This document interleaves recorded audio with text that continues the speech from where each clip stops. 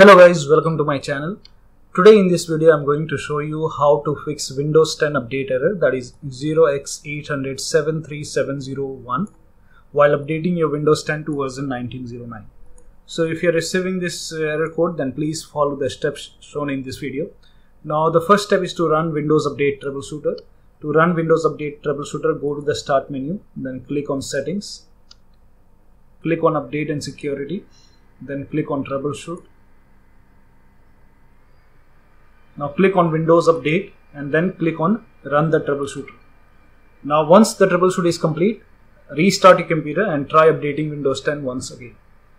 Now still you're facing the problem, then you can restart Windows Update Services. To restart Windows Update Services, type in Services in Windows search box and then make a right click, then click on Run as Administrator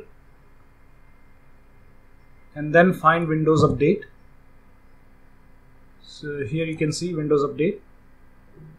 Make sure the Windows Update is running and is set to automatic.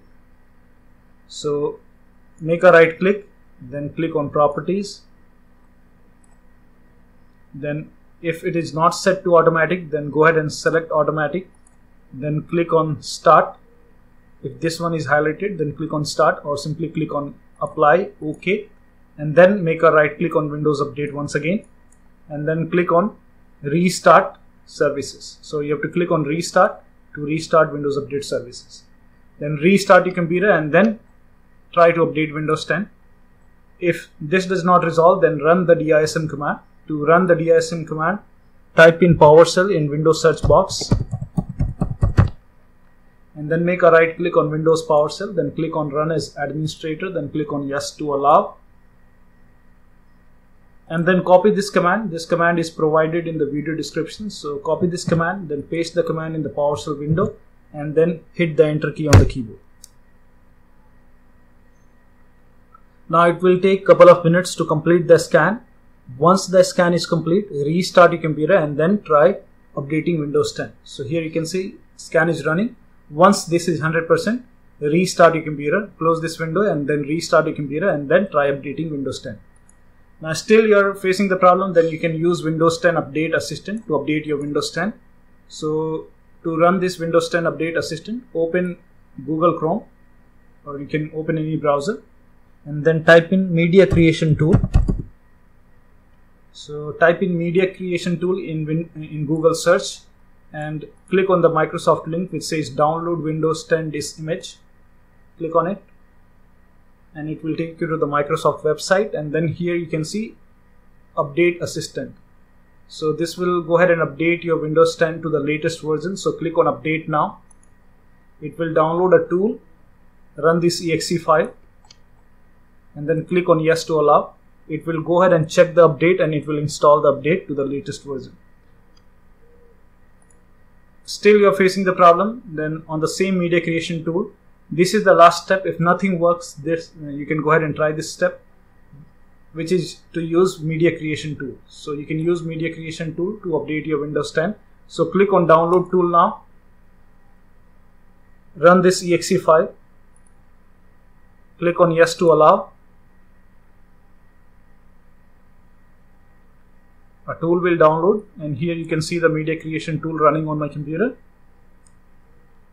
Now this process will take time because it will go ahead and download the complete Windows 10 file along with the latest update. Now this file may be around 5 to 6 gigabytes. So depending upon the speed of your internet, it will go ahead and download the file, and after that you can go ahead and install Windows 10 along with the latest update. So this process will take time, but do not worry about that. It will not only take care of the Windows Update issue. If you have any other issue related to your operating system, it will also take care of that. So many of the issues are resolved by updating your Windows 10 using Media Creation Tool.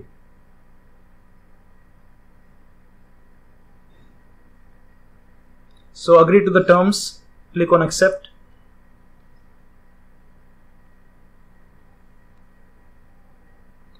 Now do not worry about the data loss because you might be thinking that if I download the complete Windows 10 file and during the installation, what happens if I lose my data, right?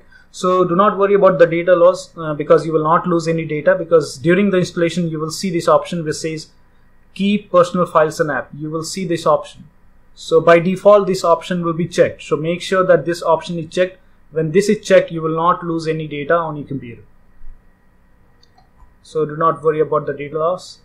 So still getting things ready. I just want you to show the next screen, the next option.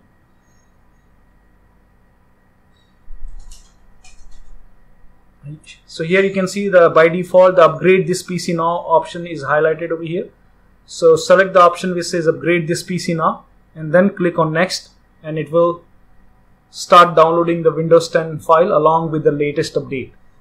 So here you can see it's downloading right now. Once after the download is complete, it will go ahead and start installing Windows 10 along with the latest update, and during the installation it will give you an option which will say choose what to keep. Then you have to, by default this will be checked, which says keep personal files and app.